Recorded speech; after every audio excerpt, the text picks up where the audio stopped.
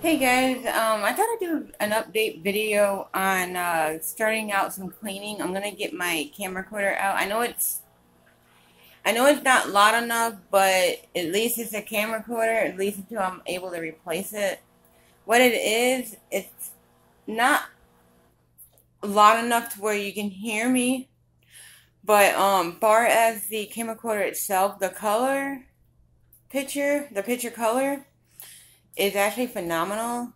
But my only complaint is on that camera recorder is it's not high enough volume where you can actually hear me when I'm trying to talk about or whatever. But yeah, I'm in a process of reorganizing everything in my kitchen. That brown shelf upstairs that I showed you guys, I want to bring that down and kind of use it for my little um pantry or whatever. It'll help for temporary until I'm able to get a taller looking corner shelf. I will show you exactly what corner shelf I'm talking about. And I was gonna put one of these in my corner of my kitchen, but I thought no, I better not because it matches my china cabinet in the middle itself.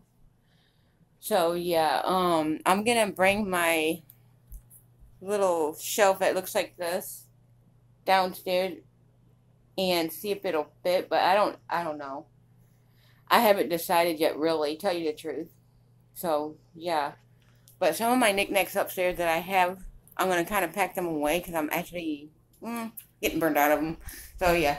But this is my kitchen that I'm going to show you that I'm starting to clean. There's a little cluster here.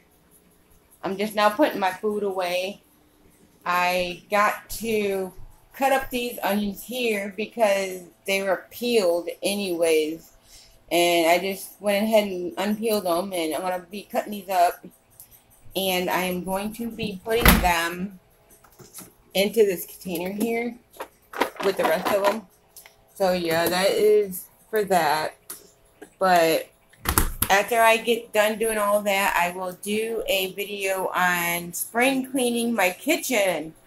So yeah, I thought I would do an update video that I have woke up late. I slept through the day after I replaced the phone jack, and I had to move this gosh darn thing by myself, and that freaking thing is heavy.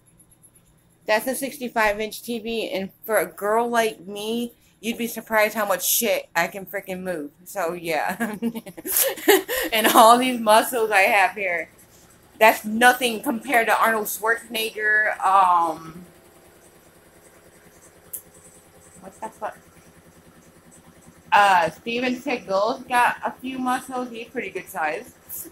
um, let's see, Arnold Schwarzenegger, Steven Seagal, Bruce Willis. He's got muscle. So yeah, and then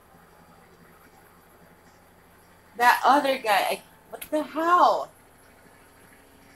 You know what? Let me dig one of my movies out, and I will tell you who in the fuck I'm talking about because he plays in Rocky.